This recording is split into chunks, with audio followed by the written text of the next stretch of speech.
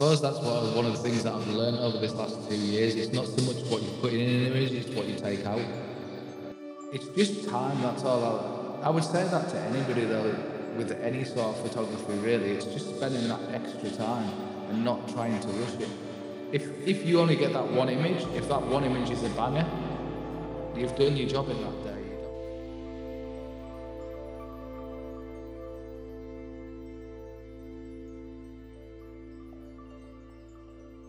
Hi guys, thanks again for joining to Landscape Lenscast. My name's Paul Cunningham, and just doing the hosting tonight with these lovely people next to me. Of course, on the left-hand side, we've got Steve Stain, who's our YouTube photographer as well, and he does landscape photography. And below there, we have Doug Milne, who's another landscape photographer and also on YouTube. Tonight, we have a landscape photographer who is a full-time professional photographer. Mainly Paul Thomson is a professional landscape photographer and living in Castle Carrick, and mentions pretty much next to the Lake District, and he's really quite close to the Pennines, I think. So he's got the best views, one of the best views in the UK. Now, Paul, of course, this is almost, of course, well, mainly he's an ambassador and does a lot of stuff with case filters.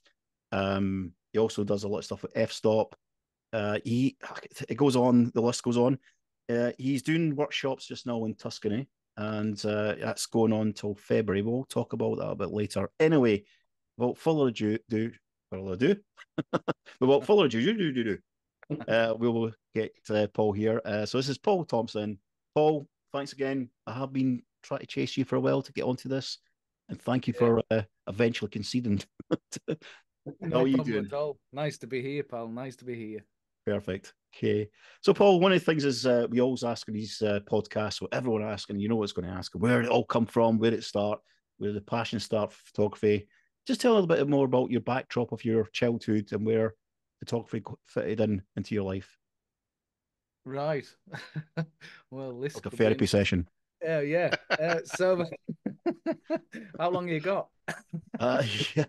Oh, we hours. 42 hours, you know, like last week. So, well, I started off I was a forces kid, so I moved around a lot, right? Oh, yeah. At the age of 10, something like that. So my father was in the Air Force, so I was all over the place constantly. So I never really settled down anywhere. Yeah. Um, funnily enough, he had a camera, and it was an old slide camera. He used to do old slides, so Nice. it kind of piqued my interest back then, but I didn't really take to it. I didn't do anything with it. I went to college to do basically countryside skills, countryside management, because I wanted to be like a ranger, warden type outdoor person kind of thing. So I did all my college courses for that, and then couldn't get a job after it. So it was a case of finding something that I could do in the meantime. I went from working outside to working in a quarry, believe it or not, because I couldn't get anything else other than moving abroad, which I didn't want to do at the time. So I worked in a quarry for a while, where basically that really made my mental health suffer big time. So, in the meantime, I've been playing in bands. I was a musician, still am a musician. So I decided what I was going to do then is start my own business in a music shop. So I opened a music shop. I did that for 7 years. Okay. And then in 2008, when the financial crisis hit, it wiped that out completely. So again, I was thrown into a position where I had to find something quick, because obviously by that time I now had a family of my own, 2 kids. So I decided I was going to take up this driving job doing passport delivery, just as a temporary thing, to keep me going. And that temporary 1 year job ended up being a 10-year temporary job, because I couldn't get out of it. It was just, that's all there was. I mean, we're in a position around here really where there's not a whole lot for employment. Right. Yeah. And again, by the time I got to 10 years of doing that, the pressure was piled on for time deliveries and all the rest of it, and it was sending me crazy, to be honest. It was really affecting me big time, Yeah. mental health wise. I'd been doing photography as an escape from all of that for about 6 or 7 years, before I decided enough That's was a long enough. time. Yeah. And it was just an outlet. It was one of these creative outlets, really, along with the music. That it was a creative outlet just to, keep me half sane. So that's when I decided. At that point, I've got to do something that's not gonna send me over the edge. So that's when I thought, I know what's a good idea. I'll try this photography that I've been doing for the last 7 years or so, and I'll try turning it into a job, which is all great Hmm. until about a month in. My wife got made redundant from her job at the same time that I decided that I was going to go full time. So it really sort of piled the pressure on Yeah. to get going. Yeah. And Must have panicked you a bit. yeah, just a bit, just a Yeah. bit, because then it all falls on you, and you're already kind of trying to work out how you're going to make a living from this. So Yeah. Yeah. Yeah. yeah, it piled the pressure on, and then yeah, 2 and a bit years later, here I am now, still. Do you feel as if you've actually living the dream as a photographer? Do you know something? I can't complain one bit. Yeah. It's Oh, good. don't get me wrong. Yeah. It's not easy at all. It's probably one of the hardest things you can probably try and make a living from, but Yeah. Yeah. fulfilling. I see that. I mean, the podcast I've seen you on, Paul, when you have been very candid talking about that, especially Yeah, in the last landscape photographers podcast with the guys Matt and yeah, Tom. You did mention that, and I found that very interesting there because it is like a wake up call for a lot of people who are actually looking to go in full time. yeah. So yeah, that is a really good thing to bring up. One of the things, of course, people watching this channel who are probably thinking of it, they really need to, especially listen to the podcast you guys done. And if guys, I will put a link to that below the video landscape podcast with Matt, Tom, and Paul, of course, talking about that subject of what it takes to be a landscape full-time photographer. Yeah. One of the things, Paul, I just wanted to ask, why landscape? I mean, what actually got you into landscape photography? Why not anything else but just I landscape? don't like people. Not at all. It's funny, I like the escape. It's funny. Yeah. It's one of those. It's kind of a double-edged thing because I'll go out, and as soon as an area is like I'm surrounded by people, I don't want to be there anymore. Yeah, I can relate to that a lot. But Yeah, I relate. on the same token, I'm a social person. I Yeah, like to interact with people, but it's kind of it sounds selfish, but it's on my terms. yeah, yeah, But when you Quite right though, I think, that's yeah, I mean when you go out for photography, especially, and especially when you try to do video, the last thing you want is to be surrounded by people because it's hard enough as it is to try yeah, and get your thoughts out clearly on video what you're trying to get across, and then infiltrated by hordes of people. It just puts me right off, and I've yeah, seen me sack a whole day off because of it because it's just Do you think it affects? Do you think the YouTube side of it, the video side of it, affects your photography, or do you seem to cope with it, or help you? for me it helps me because it forces me to get out. I Yeah, mean, yeah, once you get into the state of mind where you're trying to get out to put a weekly video out, it forces you out because you're kind of forced out to do it. And I think over the last 2 years, honestly, my photography's actually gone through the roof. yeah. It's improved so much. Oh yeah, I What love it was. the vista shots you done of the hills, especially in in Italy with the boys when you went out there. yeah. Yeah, But yeah. you can see you mix up more in landscape. I noticed. Yeah, I'm not sticking to one thing. I like to kind of spread myself across the whole thing. I like woodland. I like big vista shots. I like the small scenes. Anything that I find interesting, really. And I kind of always say that to people as well. Is that a lot of people say, "Well, how do you get a style or a feel for an image or something?" And I always say it's what interests you. Basically, it's whatever Yeah, piques your interest. That's what you have to focus on. if you're not interested in it, then you're not going to make an image from it. Yeah, that's a good point. Yeah. Mhm. Yeah. I mean, what was a moment, made you want to go full time, you feel? I think it was the point where I was. I've been candid about this in the past about mental health and everything, and I have no problem talking about it because I don't think it should be brushed under a carpet. Yeah. Um, when I have my downs, is it's really difficult to get back out of, and so it was one of these periods where I got to the point where the van had blown up, and I was facing big repair bills and everything like that. And I was working out costs, and I was thinking, I'm spending more money than I'm making doing this job. So this is the time now. If I want to do something with photography, it's the time to do it because I'm already at rock bottom. It can't get worse than this. I can only climb out of it. Yeah. So that's when I used the opportunity to throw myself into that, and it was also a kind of release for me. It was a release to push myself to be outside That's doing it. Well, some also you're doing something you enjoy, aren't you? yeah, So doing rather something than delivering creative. passports. So Yeah, exactly. To a time schedule for somebody else. People will say, "Well, you still have to drive everywhere." I think, "Yeah, but it's on my terms now. It's not. yeah, I'm not having to chase off somewhere Yeah. for a Yeah. timed slot or a time delivery or." Yeah. But when you drive into a location, I don't know about you, but when I'm driving to a location, a good example, you see that sign saying "Welcome to Scotland," Hmm. and it's a buzz. It's an absolute buzz. Yeah. As you're pulling into the Lake District, you just get a buzz. You just can't wait to get there Yeah, you, yeah, and just get out in the open and up into the mountains or up into in the woods or wherever. But yeah. and it's a good feeling. It can get you. I've drove to places and I felt so low. Mm, Drive to these places, and you get there, and it's a switch, and it's yeah, fantastic. It's Yeah. brilliant. Yeah. yeah, Agree with definitely. you there, definitely.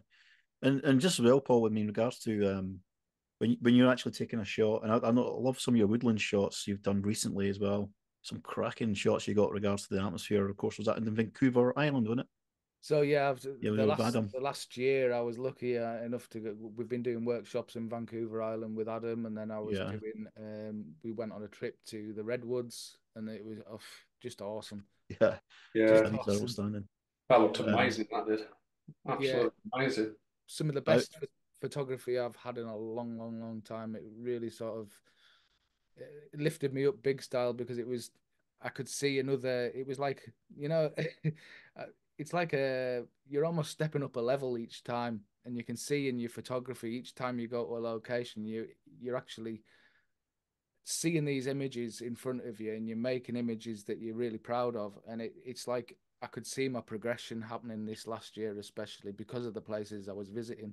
And a lot yeah, of it is yeah, down to location, a lot of it is down to conditions. Once you've got the knowledge of how to take a photograph, you can only really Mhm. improve that with conditions and location. Yeah. And there's that's true. sorry, Yeah. go on.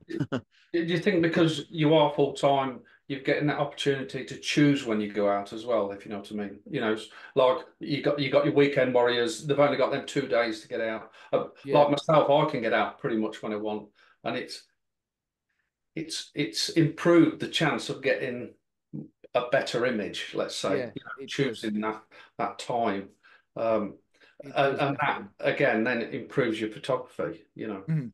Just Yeah, having the opportunity to get the out ability. whenever you can. Yeah, it does make a massive difference Yeah, because I mean you can look out the window and if you've yeah, got somewhere local, for example, yeah, that conditions are going to be great, you can just go.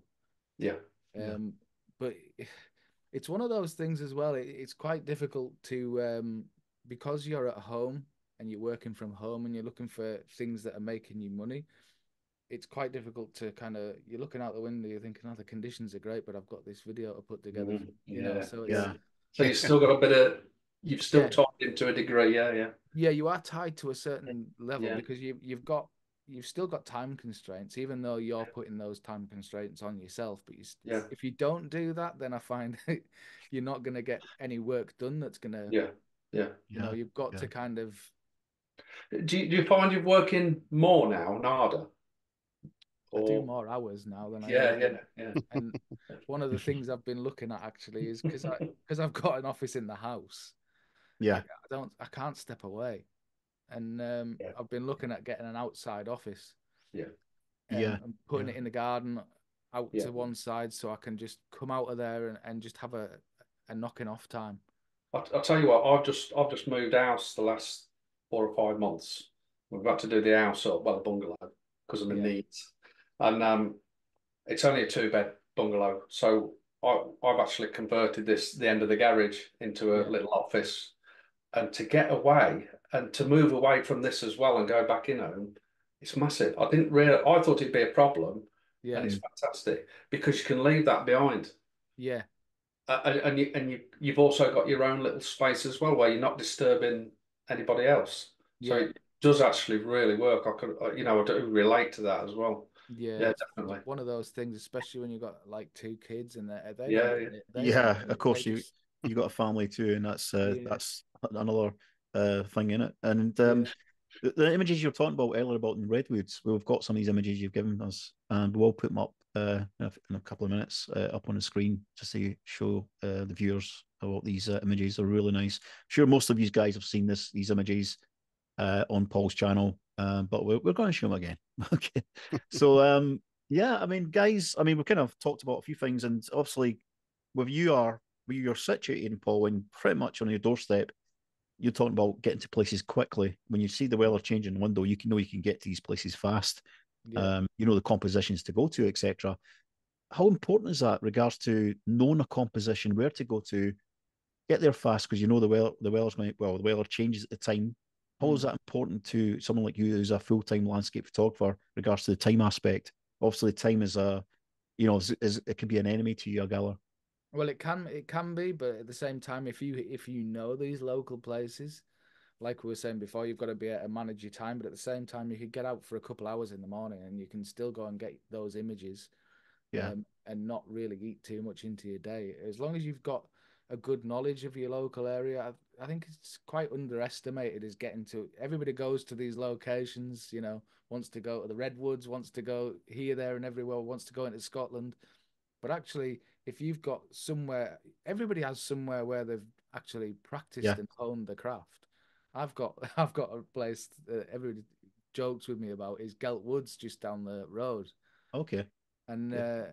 I used that for basically practicing all my photography because it's got a Mhm. river in it, it's got woodland in it, and I've got basically fells behind me, so I've got Yeah. hillsides, I've got everything that I can kind of practice with from here, other than seascape. I'm not really Mhm. that close. I'm about an hour and a half, Okay. 2 hours away from Yeah. Northumberland So coast. that's not bad having the No, Pennines and Do you everything. take your camera down there, Paul, or do you just? I mean, do you take your phone or your camera, just to practice with, or I you know what I I mean? always I always took my camera with me. I always took because it was all about what I was practicing down there was shutter speeds on water and figuring out what I liked and what I didn't. Right. It was looking for woodland compositions and trying to Mm. work out what I liked in a woodland and how to photograph woodland. Yeah. Yeah. And it's really handy because it's literally 5 minute drive down the road. You couldn't get Yeah. it any better, really. And I'm sure, yeah, a lot of people, aren't close to a place like that. I'm pretty lucky like that. But I think everybody's got somewhere where they can go or have got an idea of where they could yeah, go to capture something in certain conditions. I yeah, mean, I know locally, for example, there's a tree that I've photographed loads in different conditions. And if you can pick something like that you've got local to you and just photograph it in different conditions, that can really help improve your photography. Yeah. I Um, believe locals best, yeah, myself. And yeah. I'm in the city and I've got to travel about half an hour outside the city just to get where somewhere decent. I mean, Hmm. there is a lot of places like Gostorphin Hill, which is a place in the middle of the city. It's a hill with full of trees. It's pretty much a woodland. It's a large woodland, but Yeah. it's in the middle of the city. But it's weird because it can be really quiet, and the next day you've got dog walkers, you've got children, you've got families walking about, and Yeah. then it's a You've got lions, you've got zebras as well. It's where the zoo is. actually, you know what? It does. It's actually on actually the zoo is right next to Edinburgh Zoo, so Yeah. you can actually, if you're looking to practice wildlife photography, you could probably get a few shots of the zebras and things there. But yeah, that's the pretty much closest place I'm at Spalt. It's about 10 minutes drive from where I stay in Stockbridge in Edinburgh. But yeah, I mean, I do agree with you. I think local is the best because you know where you're going, you know the look of the composition. When the weather changes, you can get there fast. Yeah. And that, yeah, I agree with that. What we'll do, guys, we'll put some images up. So, Paul, just to start off with this image, can you just tell me more about, the conditions, which we can see in front of us, of course, but just the day, how it panned out, and how you come Yeah. across this composition? Well, basically, what it was, this one area that we chose to go to, because we were basically, what happened is we decided we were going to go to. I flew into Seattle, so we did Olympic National Park first. Yeah, Um, of course, when Adam picked me up at the airport, his van broke down, so there was 2 days lost just sorting that. He actually broke down outside the airport as he was picking me up, so it was a great start to the trip. So went to Olympic National Park, and then we were going to go to Oregon actually because I wanted to do a bit on the Oregon coast. But we got to Oregon and it was absolutely heaving with people. It was just beyond ridiculous. Couldn't get close to anything without people being there. So carried on going to California and went to the Redwoods. And this particular location was pretty near to where we camped actually. And it was the only location that we were getting regular fog for the maybe 3 days. yeah, Every day we went, we were getting fog, and the reason why we were getting fog because it's right. This particular section of woods is right next to the coast, and what right. happens is in certain conditions it just pushes that sea fog right in off the coast Yeah. in the So it's morning kind and of at hard. night. So it's just awesome, and the light rays coming through there. I mean, Yeah, I didn't really do anything to this image, honestly. It's more or less as was. really. Oh, Yeah, nice. I mean, I've I kind don't. of look at, yeah, you can see that in the way it's kind of pretty much speaks for itself regards to the conditions are pretty Yeah, much making the image. yeah, and Um, that's it. That's what happens in there. That's what I was finding. When I used to shoot Sony, I used to find I used to have to really push my images quite a bit to get them back to what I liked, huh? color wise and everything. And when I started to shoot the Fuji, I'm doing that less. I basically do very little to my images now Very interesting. Yeah, at definitely. Yeah, all. And yeah. um, and with conditions like this, you don't really need to do anything. It's No, it's done for you. yeah. I think God's done the Yeah. post processing for you. Yeah, It's and beautiful. this was Uh, just spotlighting coming through. yeah, And it's just everything, the foreground as well, just leading you into it, and obviously your eyes is drawn to the spotlight coming. Obviously, yeah, the light rays coming through, but you're just kind of your eyes venturing through the actual trees, going through the trees there with the mist in the background there, or the fog in this case. It's yeah, really nice. yeah. The next one I was going to put up here, and of course, just sticking to the redwoods, of course. She'll get up there just now. Okay, don't know what happened there. Just kind of went. Yeah, you see, I've rehearsed this, haven't you? Oh, it's There we seamless, go. Paul. Ah, It's seamless. it is. Yeah, I'm effortless doing this. Absolutely effortless. So yeah, love the foregrounds, backgrounds, everything. The separation there is beautiful, isn't it? Beautiful Yeah, yeah. separation. I do like how the flowers at the front really stand out against the trees behind. Yeah, Mm. Works well, yeah. And we were lucky there because we thought actually we were going to get there and there was going to be no roadies left because it was quite late in the season for them. Mm, mm. But we were lucky. They were still flowering. They were still coming out actually. Some of them. But yeah, it does make such a difference, especially in scenes like this, to have just that little bit of pop of color.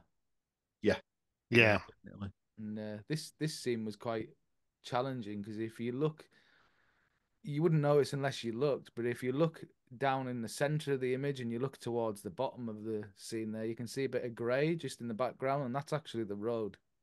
Yeah, you could All All right. right, yeah. find If I it just out. point Yeah, the mouse, is it pretty much there? Yep, yeah, yeah. Yeah. Yeah, yeah, that's I can see that's it the there. road. There, yeah, Um, yeah. Still, I don't think until you said that, no, would never you wouldn't guessed. know it's there. Yeah, exactly. It's there, but that's how close you are to where the roadway is running through the redwoods, and it was just beautiful, and the Absolutely. fog. It was just like this for hours. You didn't have to rush. It was just it was just like, happening like this for hours. So it was just a case of wandering through there and looking for compositions that worked. Yeah. When there's no fog in there, when it actually dissipated about Hmm. 3 days later, as awesome as the place is and as massive as those trees are, it was nothing without the fog, really. Yeah. Yeah. It's just amazing, isn't it? And it's just that simple ingredient you need, and especially in woodland photography. And it just separates everything for you, takes away Yeah, it distractions. tidies things up, doesn't it? It Yeah, does. absolutely. Yeah, it just simplifies everything, I think. Yeah, that's beautiful. I mean, this one here, which is one of my favorites, I just absolutely Excellent. love that. It's the dark, it's the warm tones, it's got everything. It's just got all the ingredients in it. Yeah, and this was just towards the end of the day, so this was getting on for sunset. Okay. So that's why you've got the warm tone in there. Yeah. Yeah, Mhm. and it was just coming through the coastal fog, and just down actually to the right. It's not far down the hill towards actually where the coast is. You could hear the sea below it, and there's a certain kind of bird in there. Actually, I can't remember what it's a kind of thrush, but it's got Yeah. a really mournful tone. And I was just spending so long just listening to this bird calling there. The thing is with a place like this, it's easy as a photographer to get caught up in the image, Oh yeah. and not actually enjoy the place you are. Yeah. That's a good point. And sometimes if you've got the time, especially like this, because we had conditions that were lasting, it's nice just to actually take it in, Yeah. take the area in. And I actually find it helps improve your photography if you give a bit of time to an area. Don't just rock up and expect it to happen. Is just to give a bit of time to watch where light falls, watch Yeah. how the conditions are changing. And Well, and that was one of my questions actually. Is have you got some sort of process when you're going into a woodland? What are you looking for? Are you chasing the light? well, you've Watch. just Yeah. touched on it there. Actually, I'm not looking for anything, and I Yeah. and I and I Yeah. think if you go into a woodland with a preconceived idea, you're never going to find it. Yeah. I Yeah. think what you really have to do in woodland, for me anyway, I don't know if it goes for everybody, but for me especially, is if I'm in a woodland environment, I'll try just to kind of walk through and see what piques my interest. Like I was saying before, it all goes back to whatever takes what you're interested in and what you notice that actually works for you. Yeah. And Mhm. I don't really go looking for anything. I'm just looking. I go if what I was talking about actually on the podcast the other day when it was down to woodland is I usually gravitate towards an area that's got an open section Hmm. in the Yes. forest, Yeah. either edges or somewhere that's got like an open canopy above, somewhere where that light can come in. Yeah. Hmm. Mhm. Mhm. That's exactly what I do. I just try and I've learned that over the years. I've been walking through these dark, dense woodlands, and I'm realizing the light don't penetrate things like that. And then you Yeah, get to the open bit. I've not got a lot round by me. I live in the Midlands. yeah. Um, I've got one lone tree which I absolutely love. I've got a Hmm. small woodland, and I always sort of gravitate towards this little area in the middle of the woodlands that's open. Yeah. Yeah. Yeah. And I've tried to actually avoid it, and I still end up at that place every time. Hmm. And it's always the place where I put my tripod down and Yeah. tend to get a shot. And there's Yeah. obviously the reasons there. It's because that light can penetrate. Yeah, Yeah. exactly. And it's Yeah. ever changing. Once you get to a Yes. location like that, that Yeah. light changes and it can Yeah. change the scene, in Yeah. a split second. Yeah. I And think we it's will put yeah. I sorry. think it's a good thing as well to sort of local woodlands is actually go at different times of the day, Yeah. things like that, because of that change as Yeah. well, which I'm Yeah. learning. Because Yeah. I'm Yeah. a morning man. I get up in the morning. I go up in the morning, get there in the morning. Oh, You know, um, but obviously as the day changes and the afternoon and the different light and different directions, you see different things. I Yeah. But I struggle still to end get up out at of that bed. same Yes. place. So How do you go about, Paul, once you've got your location, you've decided where you're going to take the shot, the open clearing with the light and whatnot. How do you then go about kind of fine tuning your composition? What's your process good there? question.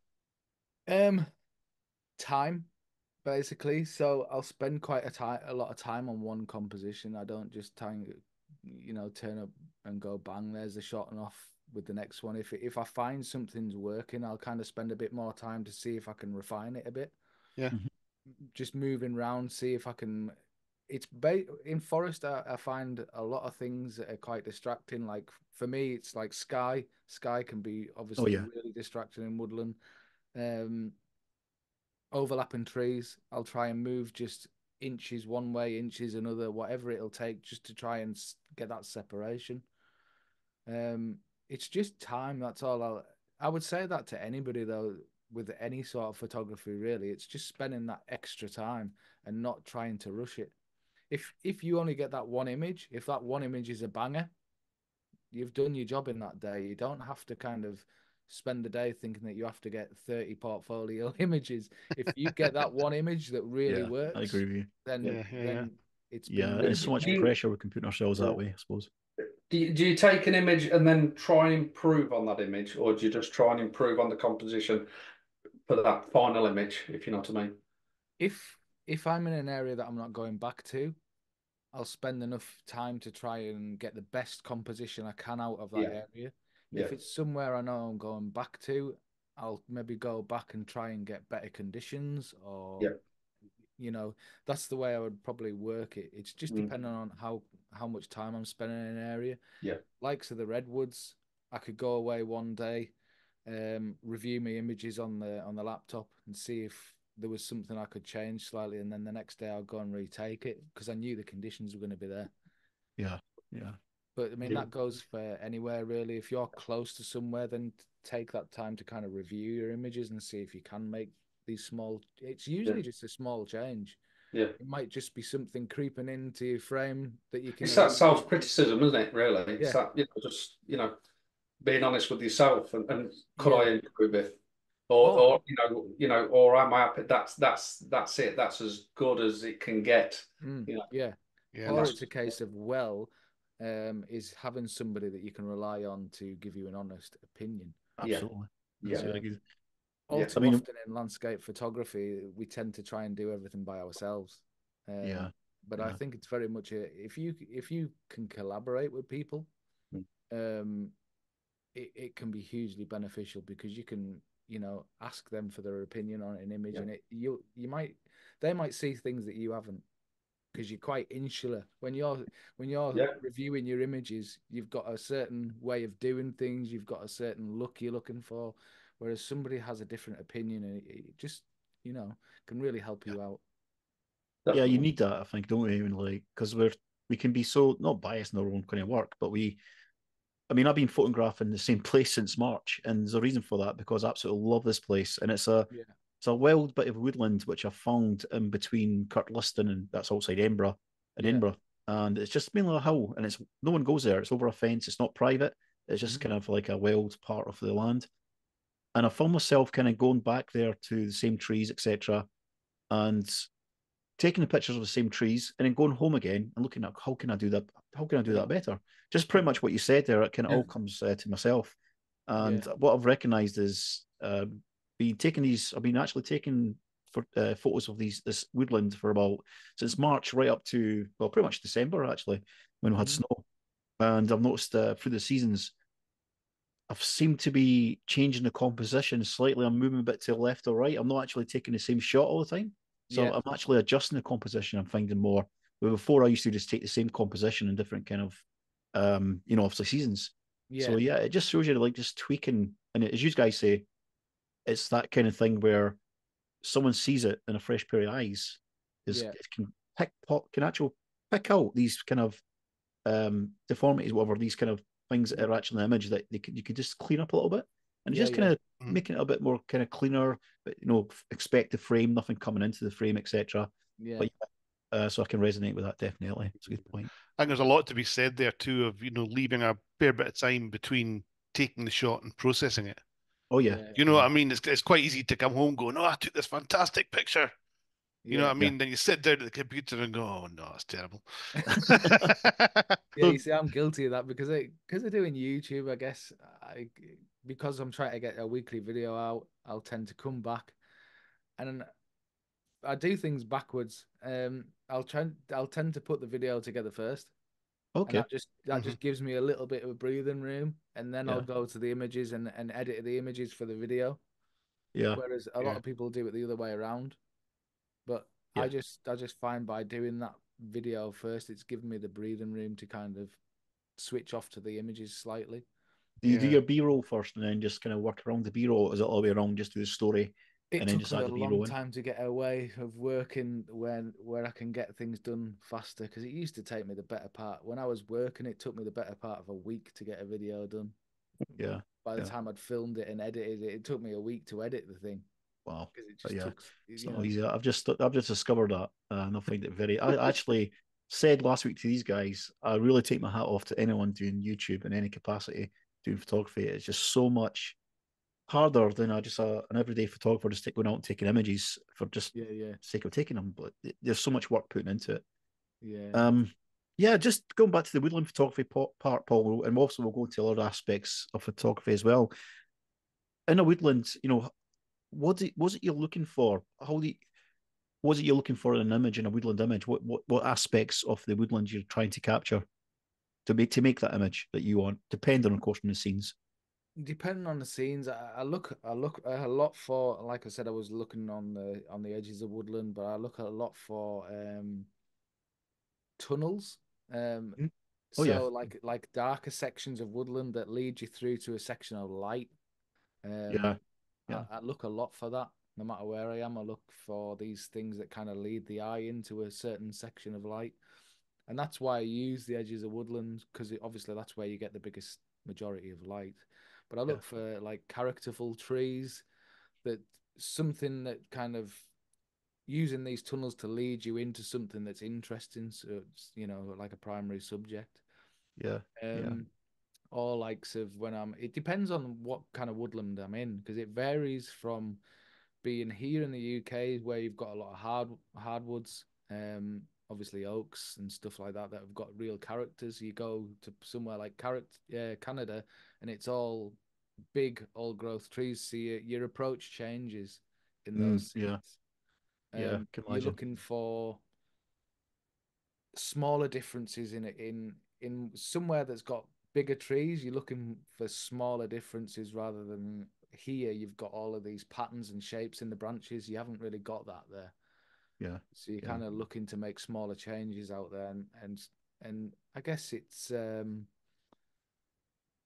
I don't. It's a really hard one, to be honest, with woodland to describe what you're actually looking for, because it can change from woodland to woodland. All you can really look for is something that really catches your eye and draws your interest, and that's usually some sort of character. I'm yeah, I'm I'm really drawn to like fantasy kind of films and stuff like that, Lord of the Rings yeah. style stuff. So I'm Mhm. always looking for characters. Basically, that's all. The only way I can describe it in the forest. Yeah, yeah, definitely. And you think down your way, guys, you've got Groot, the character tree. Yeah, It's a fascinating tree. I know it's been photographed to death, but I'd love to see it. I'd love to go down and see that there. If no one yeah. knows what I'm talking about, Groot is it an oak tree? It's in, where is it again? Is it So Canada? yeah, so I think it's an oak tree. Yeah, yeah. Yeah. Hey, Where is it situated, you Paul? know what? I walked past it, Uh-huh. and I can. It's not a tree that does it for me. It's a Yeah, fantastic tree to see, Yeah. That's my photograph. point. Yeah. For That's me, my it doesn't work. No, So it just doesn't. So I just carry on, yeah, yeah, because yeah, there's plenty more characters that do work. yeah, yeah, But you've still got to go there and give it a go. But for me, it just doesn't work. But it's a great. tree portrait. It's a tree portrait in a way. It's not Yeah, like, it it's is. not a Yeah, full scene. Yeah. yeah, yeah. Yeah, okay. Well, we've kind of covered woodland photography, and of course, really some good answers as well, guys. And also, thanks, Paul. Now, going to the point, of course, going to regards to landscapes. I know I find landscapes challenging. I'll say about 99% of my photography is woodlands. Pretty much means it's woodland. That's all I do.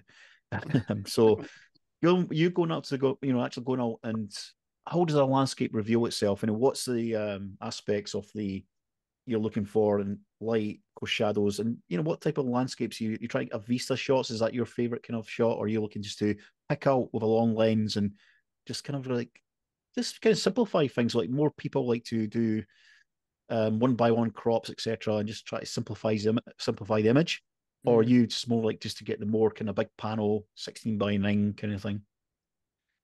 I vary it more and more and more now. Yeah. I take a lot of panos. You probably Yeah, noticed. I've noticed. Yeah, yeah, I've got with having the Fuji, it's got this pano on it, 65-24 aspect yes, ratio, and it just blows me away every time I scroll through them. And I thought, I don't know why I'm scrolling, because I know which one I'm going to end up on, because it eliminates so many distractions for me. yeah, Um, Usually you're looking through the viewfinder on the camera, and you can see there's aspects of there's bits top and bottom that you don't like in mm, an image, Hmm. and sometimes the only way to get rid of that in an image is to zoom in or out. Well, with the GFX, I'm quite limited. I've only got a range up to 200 mil. That's as okay, far as I can go. So the way I get past that is to use the crop yeah, yeah, to eliminate distractions and get rid of it. And yeah, that yeah, particular crop works so well, not only in landscape but woodlands especially, because it just eliminates a lot of clutter. And yeah, that's what I suppose that's one of the things that I've learned over this last 2 years. It's not so much what you put in an image; it's what you take out. yeah, exactly. Yeah, to Simplify get rid it. of the distractions, exactly. Yeah, yeah. The simpler it is, the more effective the image Yeah, is. yeah, Yeah, and I've noticed that like when you're actually doing your vlogs, your videos, one of the things I do like, and it's great for people who are learning photography, is you use the actual real time screen and you put Yeah. up. I really do like it so much so I've done it myself. Mine's doesn't go according to plan sometimes, which you'll probably notice. But anyway, I think that's really good because it gives people a great insight in regards to your settings, and also things like fundamental things like the histogram and things like that. Yeah. Um, hmm it adds so much more to the video than just people Mm. just talking in the back of a camera, I think. Yeah, yeah. So yeah, that's really good. And also you can see how you're putting your panel out, how you're actually moving the camera from left to right. It's really a good insight into your composition as well. Yeah. Um, I find Guys, it were you quite any questions important. about? I mean, obviously you guys have done YouTube as well, etc. And then one of the things, I mean, how do you? Well, let's just put it this way: regards to you when you do YouTube channels, etc. And you're explaining in the back of the camera, how do you think that's quite a good thing doing that? Just actually giving people an insight of what you're looking at. Is that something you feel it works well? For me, Yeah, um, yeah. for me, it actually helps with Well, for me with two. my photography. Yeah, yeah. With my photography, it helps me because you've almost got to you're talking yourself into an image, Mm. and you're talking yourself to. Hold on, this is not quite right. I need to move here, or what and you're basically listening to yourself, Yeah, and to be honest with you, that really really helps. I think the YouTube it can be an hindrance sometimes, but I personally I don't find it as an hindrance. I find it as a positive, Mm. and I enjoy it.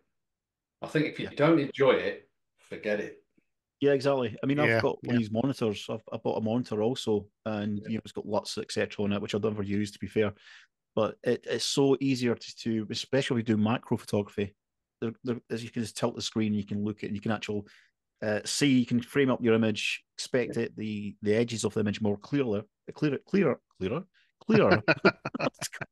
I'll get You there haven't tonight. even got a drink in your hand. That's the best of Irish coffee, it. Irish coffee. Um, Cheers. yeah, same question What for is you, in Doug. that cup? Yeah, just the Prosecco, old funny enough. coffee I've got here.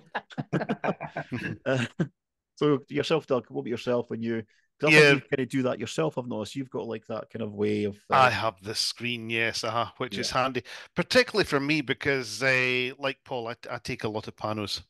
I yeah, should point out, Paul. Now I don't know if you know, but I don't do YouTube anymore. I used to, but I've stopped. Right. Okay. I think we mentioned this last week, Paul, but yes. yeah. But I've got my saying now. Yeah, aye. But I do You're these getting bad as panos. me. I know, I know. I lose complete track of the conversation. Where am I? I'll Well, I'm keep that talking in. I about won't me. edit out. Who are you Yeah, so lot? when I do panos, and I've got one of these screens that I use on the back of the camera, because I use a Sony. It hasn't got the articulating screen; it just folds out Yeah. one way. So if you're low down, it is impossible to see what you're doing. So if you're Mhm. taking a pano from low down, it's very hard to see, is that going to match up? Are you getting your thirds right and what have you? Yeah. But so yeah, I do still use that screen, even though I'm not using it on YouTube anymore. I still use the screen just so that I don't have to break my knees basically to try and see the screen Yeah. as Yeah. most Yeah. of it, Yeah. Yeah. Um, So I, why did you I've got stop YouTube? Just as a point of interest. sorry. What did you stop with YouTube for? Just as a Oh, point just of... time. I write walking books as well. Most of All my right. Right. photography is for them Yeah. now. And it's just, holding down a full-time job, writing the books, taking the photos for the books, And then all that YouTube. kind of planning and stuff as Yeah. well. Just, something had to give and it had to be YouTube. So that's why I stopped. Yeah. Yeah. I still get a lot of people saying, why are you not doing it anymore? When are you going to do another one? So I might do another one I mean, sometime. you produce these books for us photographers to look at, so we can Oh, go to these yes, of places course, after all. yes. Precisely, yes. You can look at the photos and go, I can do a better job than That's that a idiot. plug. That's a plug. There we go. Ching. Excellent.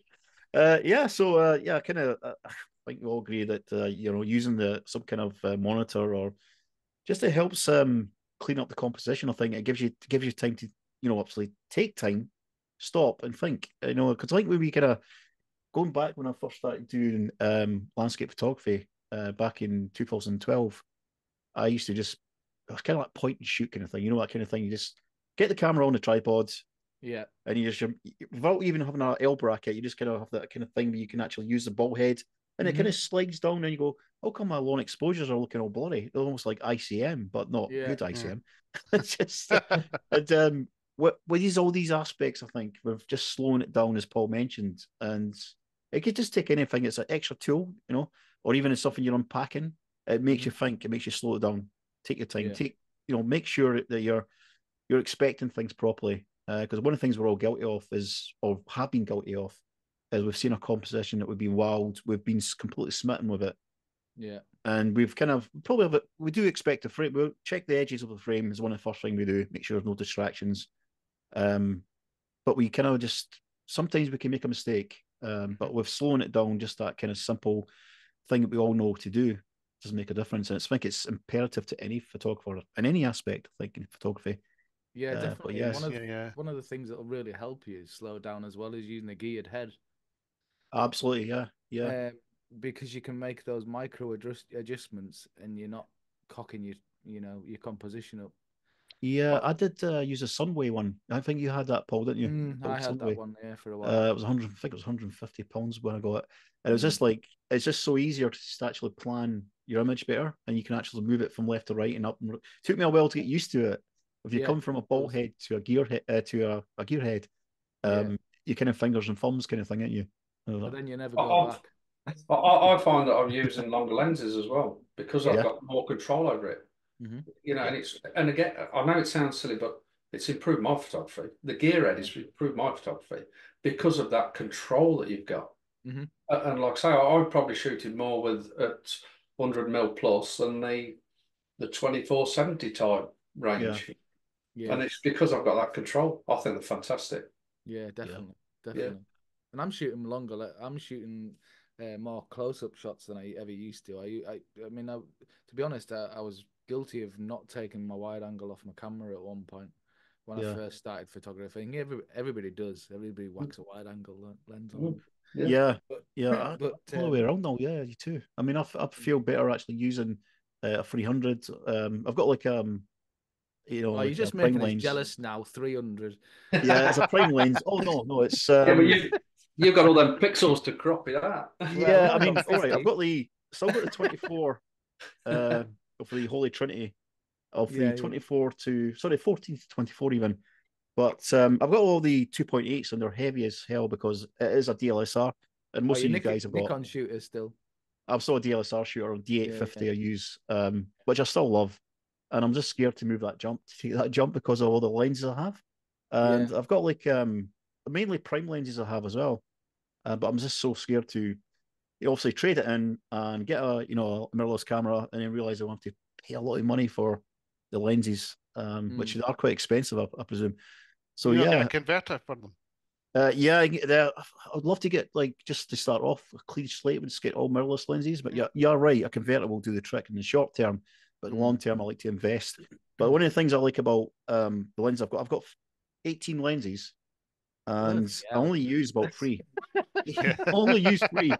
And it's just built up for the years, and it's that kind of thing. You go out and buy things on eBay, and you go, "Why did I get that?" I mean, this lens does. I mean, I can shoot this lens pretty much to about halfway through its focal length, and I've got it. Yeah. So, yeah, I mean, I need to move on to get rid of it, sell it all, and get a good price and get a good Z8 Nikon. That would be our dream. Smaller kit. Smaller kit, that's what you Absolutely, want. it's easy More to like carry weight. as well. Save your Get the weight knees. off. Save your Yeah. knees. Yeah, definitely. Yeah. Definitely. So, I mean, I haven't got a lot of choice. I mean, I've basically got what have I got? So I've got a 35 to 70, I've got Adams 23, oh and yeah, I've got a 100 to 200, and that's all I've got. I've just got the 3 lenses. So anything other yeah, than that, yeah. I've had it. And I find what I can do, even though I've only got 200 mil, it's only because mine's just the 50. Mine's the 50 Right. S2, so I've got 50 megapixels to play with, but I find I can still crop. If I want that little bit of extra reach, I can still crop in. Yeah, it does make a difference having that multi pixels, isn't it? I mean, I've Mm. got 45 and mine's, and I think the full frame cameras, I think a lot of people are actually going for more back to crop sensor as well, I believe, don't they? Yeah, some of So them it's have. that Yeah. kind of thing. It's not full frame's not really the thing as much as it was before. Yeah, just one of the things I want to talk to you, Paul, and I know we've kind of been loosely talking, which has been good. But what was your influences? What kind of got you into? Well, not got you into. We know what you got you into photography, but what's the photographers or a photographer that got you inspired by their work and their back catalogue, whatever, that made you want to get more in depth to it? Well, I've been lucky to know Adam Gibbs for quite a long time, Yeah, he's one. Yeah, he was one of the first that really kind of pulled me up, and he's actually mentored me quite a lot through yeah. through my photography. I've been really lucky to be able to kind of I've known him for 6 years now, something Wow. like So that, and I've been really lucky in the ability to kind of say, look, what do you think of this image? How could you improve that? And he'll tell me it's been great. It's really been like having a mentor, yeah, good mate, but he's yeah, been yeah. a Yeah, yeah. mentor at the same time. You And guys are hilarious on camera. I and mean, the thing as well is like even look at your back catalog of YouTube videos going back when you think one of the videos it's not a workshop, but I think you're with Adam and you yeah, just went to Vancouver Island and you can see the journey you guys have went on, which is really interesting. mm, And obviously we out to Scotland with the van with that, and also meeting Thomas Heaton, etc. yeah. Yeah. Well, I liked about one of the videos was when Tom Peters turned up and it was too late to see Tom, or it was too late to see Adam or something. Is that right? Well, he came up. What happened was he came all the way up to Scotland to meet us to meet Adam and I, and Adam was ill. Yeah, that's it. And didn't get out of the van. Oh, He'd had really bad migraine and he couldn't do anything but lie down. So it actually Yeah. ended up me and Tom went out and did a couple of videos while he was poorly in the van. But yeah, that's what happened there. But yeah, Yeah. he's been as far as the photography goes, he's been the one that I've looked at his work and thought, oh, how do I create work like that? Yeah. He's a And great woodland photographer, isn't he? I mean, yeah, there's so many. fantastic. Yeah. I mean, there's a handful of guys like Adam Gibbs, Simon Baxter, etc. I mean, I like Nick Page as well. I think he's a phenomenal, especially when it comes to obviously storms and etc. I don't know, he does it. Yeah, He yeah, goes into the eye of the storm almost. But yeah, just it's amazing. Some of the choice we've got on YouTube's is yeah. spoiling for photographers. So there Going back was 25 years, you never had that. sorry to interrupt. So apart from Adam, there was another guy that when I really first started, Hmm. I started off listening to a lot of podcasts, believe it or not, because when I was driving, that's how I got into photography a lot. I started driving and listening to a lot of podcasts, and there was, funnily enough, Nick Page was on a podcast called Improve Photography, Yeah. and Okay. it was a US based podcast I used to listen to all the time. There was a whole host of photographers on there, so I used to listen to those quite a lot to kind of just find out information about photography. Basically, one of the photographers that was, I think he was on that, or I saw him somewhere like that, maybe on a YouTube video, something like that. Was a guy called Tony Sweet. Don't know Okay. whether you've heard of him. An American No. Oh, you guys American heard of Tony Sweet? photographer. No. Yeah, I know he's Paul American. Johnson was one of the original guys, and Yeah, yeah. was it First Photography? Adam. Yeah. First part of land photography. Yeah. Well, this Yeah, I guy, mean, no, I've not heard of him. I'll look him up. this Is his work on YouTube still or no, he didn't really have a podcast? YouTube channel. He did the odd tutorial every now and then. Right.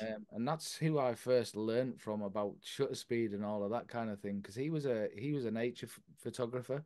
Did a lot with water, a lot in woodland, a lot in various places. But he was actually a jazz. I find this funny, reverting back to the music. He's actually a jazz musician, who turned photographer, and I've found this pattern a lot in photography. I don't know whether you guys have seen it as well. There's a lot of musicians that That's what I was going to Yeah. ask you. How did you find the transition? Because I'm a musician. I'll admit to that. yeah, Yeah. yeah. So is your son. So is my son. Yes. I think what it is, it's the creative element. It Yeah. really Yeah. is. Yeah. It's the making something out of nothing kind of thing for me with the photography. It's all your own creation. It's the same with music. Is you kind of I always felt with music, I kind of found my place with music. It really kind of soothed the brain and Yeah. stopped me Yeah. overthinking and all the Yeah. rest of it. So Yeah. it It was kind of my focuses you, I think, doesn't it? yeah, I think so, Yeah. definitely. And I think I find that with photography. So it was really a really easy transition. Yeah. And that's one of the people that actually kind of thought, oh well, I can do that, because he was also in the same boat. He was a jazz musician and went to photography. It was all nature based stuff. So yeah, I would recommend anybody look up So his Gavin work. Hardcastle was he plays guitars, etc. I don't know if he was a Yeah, yeah, musician, but He yeah, recorded jingles, I think, didn't he? That yeah. was That's his what yeah, he did. yeah. what he used to do. Yeah, Yeah, I can imagine him doing that as well. Uh, Yeah, it's quite interesting because I think music is like an artist we love music, and I've always been an album collector. I'm a Mhm. huge Beatles fan. I love the '60s. I love Pink Floyd, etc. I'm so into Yeah. the classic rock stuff, the Who, etc. And I think the one of the things is when I was doing street photography, I used to go out and put the music in and just start taking pictures when Pink Floyd was on, which could be quite dangerous. Taking pictures when you listen to Pink Floyd. Come on, don't try it at home. No. Um, but it's You great know. music, and I don't know Oh, if it you know. influenced me, but kind of made me slow Oh, down you and think. know. It got me, oh yeah, great album. That is one of the best albums they've done, of course, or the best. And yeah, I was kind of, I think it was Obscure Clouds. I think I was listening to. I think is that the name? Is Yeah. it? Yeah. Just walking about Victoria Street in Edinburgh and going down middle, and it was during the festival, Edinburgh Festival. I was taking, I felt more confident taking pictures. It was Mm. weird. It made me feel like quite cool, relaxed. you can blend in. Everyone thinks you're a tourist. Well, yeah, I kind of looked like that actually. Any It time was of like year in this walking Edinburgh. about like the camera. It was kind of everyone's a tourist because because you've got a camera in your hands, you Yeah. don't feel out of place, Yeah. especially in Edinburgh or any other city, of course. But Well, yeah, honestly, you've got the best city to be in. Honestly, I mean, you couldn't get thanks. much better. Yeah, I mean, you great places down, and you guys are as well. I mean, I love the country more than the city. Believe me. Mm. My I favorite would city, do though, anything for Edinburgh. the country. My favorite city, I have to say, Sorry, Edinburgh. My favorite city, Edinburgh. really? Yeah, Oh, I love the place. He just Absolutely. wanted you to say that 3 times. That's all. So Is that thank you. yeah? I'll pay you later, Just trying to Paul. I'll make give me you that. look drunk. That's what it is. I'll send you a bank transfer later for that. Thanks. As we agreed. Um, so yeah, I mean, we talked about your influences, etc. And I mean, obviously, you've been photographing them for a good, was it 10 year, 12 year, or whatever? Yeah, it must be at least 10 years That, now. yeah. Yeah. So what next with Paul? I mean, what are you actually looking to do? I know you've got your finger on quite a lot of things like podcasts. You're doing a lot of workshops just now, and of course, Tuscany is one of the workshops that you're doing just now, and is that February? I think it is that you're going. I've got yeah, I'm going at the end of the month. We've got a week long workshop there, and then Yeah, I'm back for what was it, Ferry March? Yeah, and then I've got another one in May, which we're back in Italy again, nice. doing Abruzzo this time, and then I'm supposed to have a couple in Scotland. I've got a couple in Vancouver, so I'm just trying to basically increase the amount of workshops I'm doing across the year, because really, as far as landscape photography and doing it full time, is you really have to push the workshops and rely quite Yeah, a lot on that, because as I've said on other podcasts, print sales and things like that, you're not going to make money at. You might make maybe. the odd bit every now and then, but you're not going to make a living. It's certainly not here. I know a lot of the people in the States can do it, but Yeah, but not here. I don't find I find it's a really hard market to push. I It's was a doing saturated market, I think. So. yeah, I mean, I Yeah. think it's one of the things is that social media's killed photography. Not people can right click on most images and save as, although they will get a nasty surprise if they blow up to A1. Um, Yeah. but my sister-in-law had a gallery in Old Town in Edinburgh, pretty much where the Royal Mail was, Yeah. and I was selling images, but I wasn't selling images if you don't mean. It was Yeah. like, and this is no word of a lie, maybe about 5 or 6 a month, and Mm. that's yeah, it wasn't really that, but it wasn't really good at all. I mean, I was doing Edinburgh images of Edinburgh. This is when I first started doing photography, and I wasn't ready. And I Yeah. did say to her, "Look, I'm not ready." She goes, "No, you'll be great," but she never had the business knowledge of having a gallery open, and she invited a couple of other photographers as well. Um, but these guys were saying the same thing, and I was like, "Well, I don't feel too bad then. That's great." But I wasn't selling images at all. About maybe 4 a month, 5 a month, if I'm lucky. Yeah. Sometimes nothing. So yeah, I do.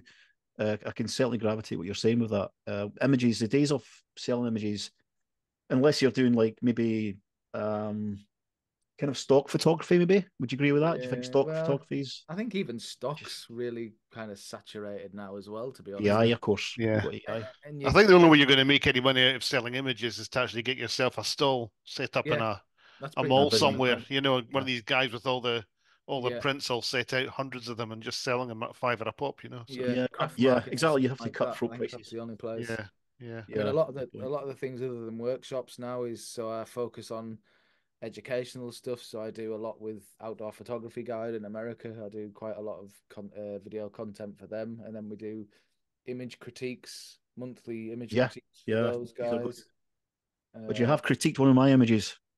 yeah, yeah. We were kind, weren't we? I was I was behind the sofa. I was like, oh no, this is. I really enjoyed it, guys, and thanks for that feedback as well Yeah, you gave me back then. But yeah, it's a good channel. It's good to watch that. And was yeah, it the yeah, OPG? I think is it? yeah, There's a group you've got in there yeah. that people OPG, can go Outdoor to. Photography Guide. Outdoor Photography Guide. Yeah, Guys, if you haven't heard of it, have a little look at it. It's on YouTube. It's also, of course, you can go on Facebook and join the page and the group. And if you want to submit images, they will actually put your images up yeah, and critique them, yeah. just like So, they done but mine. But Have you recovered yeah, from that yet, I Paul? Have really you? enjoyed it. It's a good experience. No, they're really good guys. They're very candid, and of course, they're very fair. Yeah. and your checks in the post, mate.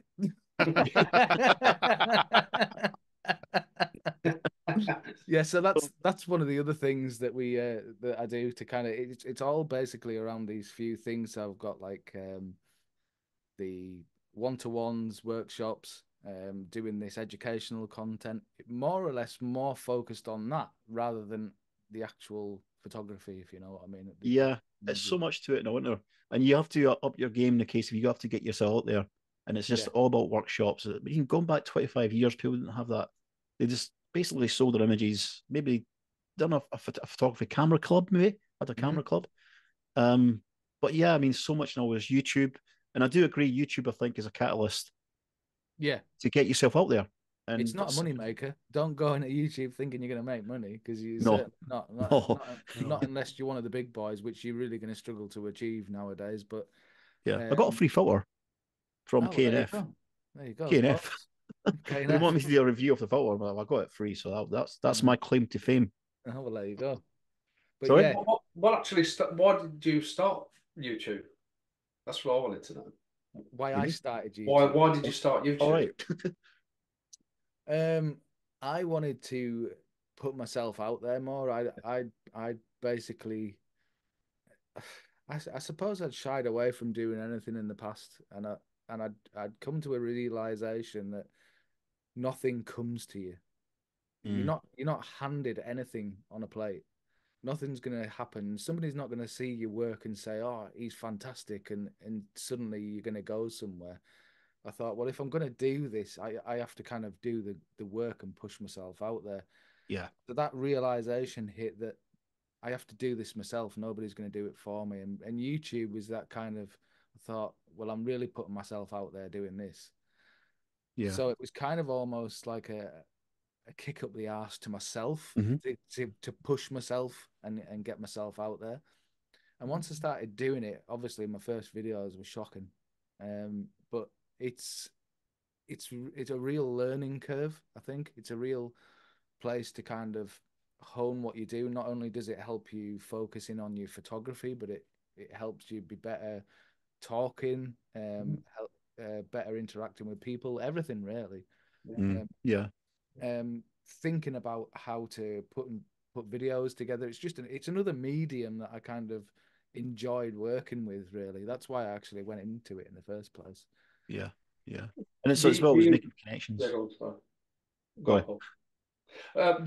Paul. Do you do you sort of do you have a plan about your video, or do you just go out there and do it? I never. I know a lot of people will have a plan about what they're going to do a video on, but I find for me, I'd rather go out there and see what I see first, and Yeah. then I'll decide what the video is going to be about. Sometimes, sometimes I don't even know what I don't. You know, when you come to doing your title and thumbnail and all the rest of it, Yeah. I ain't got a clue Yeah. until I've actually edited the video, what the video is about. Yeah. Because I Yeah. don't actually go Yeah. out with a preconceived idea. I don't think, well, I'm going to do a foggy day today and I'll do it all about, well, the chances are where I am here, I'm going to be waiting around a long time if I've got a plan to go and do a foggy video Mm. because we don't get fog that often. No. Yeah. So I tend not to do a lot of planning. I tend to go out and see what catches my eye first and then focus the video around what I'm actually Yeah. photographing at the time. Yeah. Yeah, Just I mean, I've just started in YouTube, and it was back in March, and it started from a guy who wanted to do a short film about woodland photography. He was interested in my images. It was like a 5 minute film, and it was just like basically interview me and just taking B-roll, etc., through me talking. And that kind of inspired me to get into YouTube. I wanted to do it, but I was just not brave enough. And it's a lonely place, as you guys said. I remember someone said that you do feel kind of when you're out there and you push yourself out there, you're pushing yourself out to everyone that knows you, your family, your Yeah, friends, everyone. And it's, if you're going to do it, you've got to do it. You've got to stick to it, as, but, I've no regrets with it. I mean, I've had like questions of myself asking, what am I doing? What am I doing? But yeah, I'm starting to relax a bit more as I do each one. yeah. But you guys, of course, you've been at for the game for a while, especially Paul there. And yeah, I mean, does it get easier in the case that you feel that anyone is looking to start a YouTube channel? I know the money aspect is not really comes into it, but when it comes to the recognition of people getting in contact with you through your photography or making connections, do you feel that makes the difference It for the does YouTube help. channel? Yeah, it definitely helps because I think, especially with me doing workshops, not only does it bring clients in from YouTube, but it also gives people who maybe want to come on a workshop or whatever, they Yeah. can already get to know you if you're a genuine person, if you're not one of these people mentioning nobody that Mm. puts a facade on and aren't what they appear to be. Yeah. Um, then if you're genuine and you are who you are, then they already know you when they come on a workshop. They know what to expect. They know who you are. They know what interests you. So I think it's a really big deal to know that Yeah. for a member of public who's maybe willing to invest in you, they're already invested in you because they like what they see anyway. Yeah, that's the whole point in business, isn't it? If Yeah, someone's going to invest their time and their effort, they want to know the product, or not in the case of your product, but they want to invest in you and your time and what you're about. yeah, So Yeah. yeah, that's a good Hi- point. So Paul, this one here with the conifers, I believe. yeah, Just tell more about the image. And I love of course, the reflections is the main talking point, but obviously looking, the eye just kind of goes right at the back with yeah. the fading conifers in the mist. Beautiful. Yeah, yeah, yeah. This was actually taken. Funny enough, we were on our way out. We use a place called Big Fish Lodge in Canada, actually, and Oh yeah. that's where we all stay on Vancouver Island, and it's in the Port Renfrew area. And Okay. we just not long left, but we noticed there was some nice conditions. And this we were actually we had 8 people, yeah, 8 people all lined up on a road bridge. This is taken from a road bridge. Mm. We went down and parked up and just walked back onto this road bridge, and it was quite sketchy, but it was worth it because these reflections were just awesome on this Oh yeah. Yeah. this little inlet, and it's tidal, this area. So this water actually changes color during the day, but it was just such a fantastic area. These are all red cedar, Oh yeah, yeah, um, and the fog was right in. We were actually heading up to one of the old growth forests, but we couldn't help but stop. It was just absolutely stunning. So flat, calm, yes. just beautiful. And so yeah, there's no like long exposure there or anything. You can see that, No, of course. just as it was. There wasn't a breath of wind. It was No, just flat, calm. It was just stunning. yeah, Stunning. it's a beautiful shot, and we'll get a couple more up there, guys. Um, yeah, it's just that everything, all the conditions are just lined up in it, is what you want there. Well, this is it. It's back to the, if you've got the conditions, if it's easy after that, really. Yeah, yeah. But in a gallery with that image as well, just not much post processing involved. No, I didn't do. As I say, I do very little now. Very, very little. An image will maybe take me 10 minutes max now Well, to it's process. interesting. This, and yeah, just this one here, of course, and it's obviously going to about conditions again. I know it's going back to the woodland again, Yeah, but it's more of same a place. landscape woodland shot. I think that was the same morning, actually. That was the same morning, but that was as we were heading up into the old growth Cracking. forests. Really nice. That was just a long lens shot. This is my kind of shot. I really enjoy anything with mist going through trees. I've seen a lot of these type of images in the past, and there's Yeah, something really peaceful and serene about this kind of image. So yeah. I always try and capture a shot like this if I can. Yeah, And was that like what focal length was that, Paul? that'll be at 200. Yeah, that's I'll be cracking. right out at 200 because it's not like because it's medium format. It's not like 200 full frame. Right. It's about what 180 or whatever it is. Very much. This was on a recent workshop actually on Harrison Lewis, Oh yeah. and it was. I took a pano version of this as well, Mhm. um, Mhm. but I really loved where the two sections of land intersected. I thought it was quite pleasing to the eye. It almost kind of mirrors either side, even though there's two different colors going on. Yeah. Same It's Mhm. shapes. simple image, really simple. Mhm. Just a What sort of 10. exposure time are you talking about there, Paul?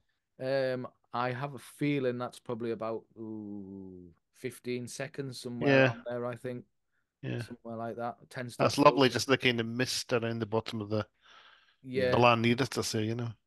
yeah. I like experimenting when I'm on the coast. Really, I do.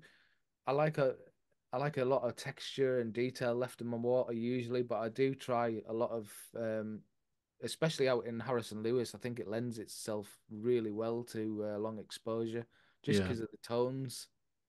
The tones, I think it's more about the tonal qualities out in Hmm. Harrison Mhm. Lewis really, and those turquoise colors just look Mm. beautiful with long exposure on them. Absolutely. That's beautiful. And we'll get a couple more, well, two more in before we go tonight. And yeah, so much. I mean, Paul has sent me lots of images, guys. I'd love to. I'll put these up in the video at the end of it as well, just a little reel you can look at. Is There's there any just in so much particular there. you would want to talk about, Paul? Well, Um, if you yeah, keep is there going, anything you want? You could if point you there. keep going Okay. right where you were, Uh-huh. there's a sunset shot. This one Next one here. in, that one there, I think. That was Uh, Harrison Lewis as well. that is a belter, actually. As we That say is in nice, Scotland, yeah. is a belter. That is beauty. That's a And really nice one. I did something there that, everybody tells you not to do, shoot straight into the sun. Oh, That's something I've never shied away from, but yeah. No, yeah, I honestly I love it because it gives such a glow. I mean, a lot of people worry about blowing those highlights out and everything when yep, they're shooting into the sun like that, but not really a problem. You just got to learn to control it. And I usually underexpose my shots anyway. A Hmm. lot of the yeah. time, I'm always shooting a stop under anyway, at least, no matter what I'm shooting. Yeah. It's just a Love Like the habit sea I've got spray. into. when you're facing the sun, around the sun's always going to be blown anyway. It's just one of these Yeah, things, and it's always going to be pure white. So yeah, yeah. I wouldn't worry too much about blowing your highlights on the sun. So. No, not at all. And it can create a really nice effect. This sort of image for me, I was really lucky with this because I was playing with shutter speeds again, like I was saying before. I like the long shutters, but I also like the that retaining the detail in the water, and that's what I Hmm. was Hmm. playing with here. I was trying to time it with the waves coming in and splashing up to try and give that bit of interest. Yeah, I That's love the what, sea spray. The sea yeah, spray is amazing on the Yeah. especially on the right hand side of the image. Yeah. Just to kind of give that little bit more interest in the frame. Yeah, Uh, definitely. I loved the light on on that rock in the bottom left corner as well. Yeah. Yeah. Yeah. So it's got all the ingredients. It's got the foreground in it. It's just you've got the eye carrying on to the sunset. Yeah. It's really nice warm And tones. the clouds as well, definitely. Yeah, the clouds Yeah. as well there. Mhm. Yeah, I really liked this, and it was this was one of those fleeting moments as well. I mean, it didn't look the weather wasn't that great, and then all of a sudden, boom, you got that little Mm. bit. You can see there's just that strip, and the sun just came through that strip and just lit everything up. Yeah, it's kind of equally done as well. It's not if it's kind of scattered about. The clouds are kind of lifted, and you've got Yeah, that right coming from the bottom. That's really nice. the Yeah. one thing I didn't like about it was the way that the clouds kind of went up. Uh-huh. You know, you see what I mean? It goes from right to left, and it almost goes down. Oh yeah. Yeah. It's one of Yeah. those things you can't really control unless you're going to warp the image, which I'm not really into. But No, Yeah. definitely. I wouldn't worry too much about that. It looks good to me. Nevertheless, no, it is a belter of an image. It's really nice. I really I like love that. it. Yeah, so we'll get one more image up. And Paul, is there anything else that we want us to put up there? I mean, there's so much to choose from. So I'll give you free reign, mate. I'll give you free reign. thank you, guys. How about you, Steve? Are you going to see anything you like? If you can see it, To be honest, all of them. yeah, I know. It's just I'm They're kind all of thumbnail size. Your Yeah. I'm check's in the indecisive. post, mate. Yeah, cheers, mate. Yeah. This one on the there's like a bay with the light rays coming through. That looks quite interesting. On the Yeah, bottom, my bottom left. Oh, your bottom left. Yeah, that's it. excellent. Yeah, good choice. Let's have a look at this one. Oh yeah, Ah. nice. Yep. Yeah, that's Scalpe Lighthouse. Mm, the red and That's white. that's Yeah, Harrison Lewis this year as well, actually. yeah. Yeah, this was a location that we've been to before that we take clients out to, but I've never shot it from this angle. Mm. And actually I prefer it because we usually down if you see the peninsula that's out on the right Oh yeah, hand side of the image, that's usually where we shoot from. But I actually like it better from this point of perspective because you get the that lovely shape of the bay in the bottom section of the image there. Yeah, yeah. that's No, what drew me eye into it. Looking at it, actually, just that nice shape in the bay there with the light. Didn't Yeah, realise there was a lighthouse there because I've only seen a little. yeah, Yeah, yeah. so yeah, Really lucky. And this was actually on the way out. We were heading out, and then all of a sudden the light rays came through. It was actually really overcast, and yeah, it'd been raining, and then all of a sudden, that's usually when the best conditions are. A lot of people will mm, pack up when it starts chucking it down, but to be honest, if you can hold on, yeah. that light's going to happen when it stops. yeah. Just in between the changes of like light and the storm lifting in it. Yeah. It's just definitely worth holding on because it's this one I was really happy with because it's probably the best composition I've got of this particular location. Yeah, you can see how much the lights actually shine up the sea there as well. You Yeah. know, Yeah, just Hmm. beautiful.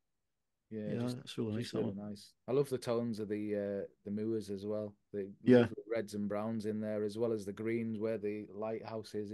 It just worked really well. yeah. Stunning images. Very nice. Thank you, Paul. This is some great images we've been looking at tonight. Especially the woodland ones. That, of course, I'm a bit biased because I love woodland photography. But no, nevertheless, every single one's a stealer. I love them. Thank you very much. Um, Appreciate it. yeah. So, guys, thanks for watching tonight. It's been really good. It's been a bit of a journey we've been on, especially talking to Paul Thomson. His work is phenomenal with regards to the images. We've seen them before us, and you witnessed these images as well. So, yeah. Paul, we can find Paul on YouTube. You all you've probably seen most of his stuff anyway, but if you haven't heard of him, if you've been living under a rock, just look up Paul Thomson Photography. And he does offer workshops. He's got one going on just now, which is Tuscany, and it's I think it starts in February. Yeah, And first of February it starts, I think. 1st of February it starts, yeah. Have a look. You'll be you will really enjoy going on these workshops because he has got that kind of time and patience he'll give you to talk through your images and help you out in your adventure as a photographer. But yeah, Paul was also on Instagram. Of course, you'll see his work on there. If you want to look for quick thumbnail images, go on Instagram. You'll see his images. And of course, he's on all the usual suspects like Vero, Facebook, and so on. This is Paul Thomson Photography. While I say that, Paul's also does podcasts with two other photographers, Matt Bishop and Tom Peters, which you may have or may have not heard of on YouTube. I'm sure you have. These guys are quite funny together when they get together. And their photography is not bad as well. But yeah, check out these guys' podcasts. They also do critiques and the outdoor photography Guide. Yeah, I was going to say Yeah. guide, and I was going to, I'm getting help here from the guest. So yeah, the outdoor photography guide. Have a look at that. That's where you actually does critiques of people's images. And if you're brave enough, or if you're not so brave enough, because you shouldn't be worried, but if you really want to get feedback on your images, get your image out there and just get the guys to have a look at it and talk about, help you, and also give you a little pat in the back if you need it. So yeah, been great talking to Paul tonight, and of course, also the usual suspects we've got here is Steve Stain and Dougie Milne. Guys, it's been great. Paul, thanks for coming on. Guys, you any questions before Paul goes? Not from me, no. No, mate. No. No, just thanks for joining us, Paul. Yeah. Great social bunch, you two, isn't it? Yeah, fantastic. Great to meet you all. Thanks again for watching the Landscape Lenscast. It's been great, and thanks again for Paul Thomson to come on. It's been great to see him as well. Guys, take care, and tune into the next week's one, and we'll have a kind of group chat next one. Thanks again, guys. Thanks again, Paul. Cheers.